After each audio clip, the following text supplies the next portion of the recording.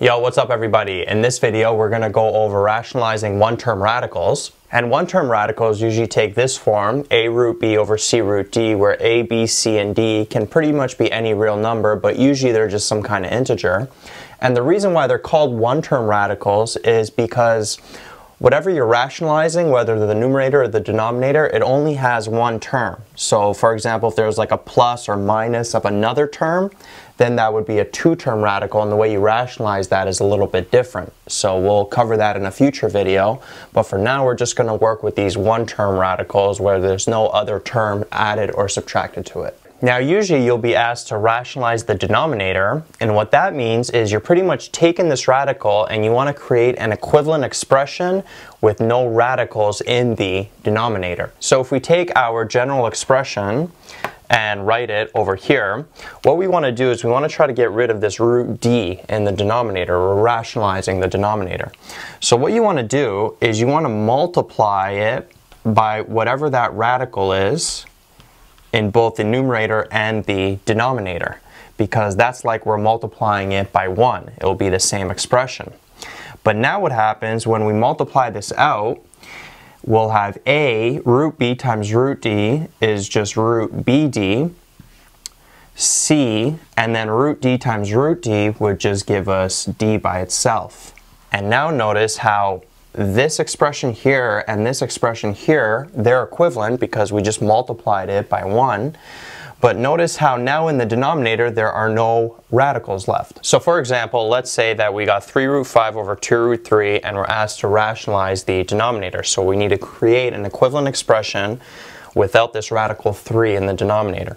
Well, what you do is you take that whole expression and multiply it by root 3 over root 3, which is like multiplying it by 1.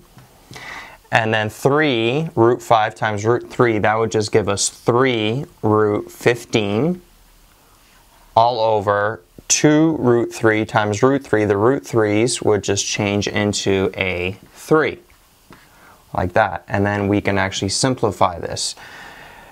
Notice how the 3's will cancel out, so we would just be left with root 15 over 2. We could have also multiplied the denominator. We'd have 3 root 15 over 6, but then the 3 and the 6 would simplify to 1 over 2.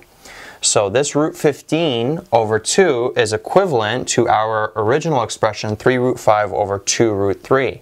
But now notice how there's no radicals in the denominator. And you can always check your answer by taking the original expression, plugging it into your calculator. You'll get some kind of decimal number. Then plug in your answer that you got, and you should get the same decimal amount. Now, more often than not, you'll be asked to rationalize the denominator, but sometimes you'll also be asked to rationalize the numerator, and it's the same thing. You're just creating an equivalent expression with no radicals in the numerator this time.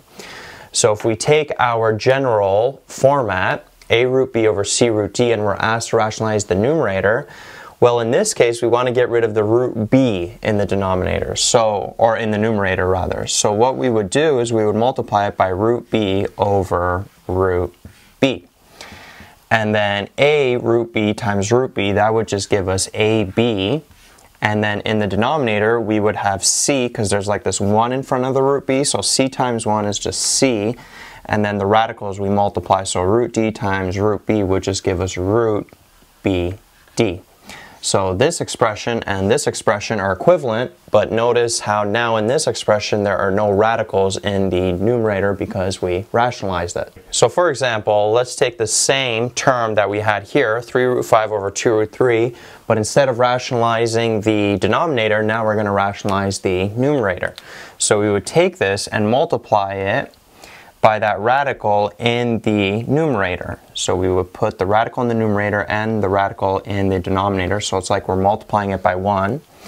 So 3 root 5 times root 5, well, the 3 just stays as is. Root 5 times root 5 is just 5 itself.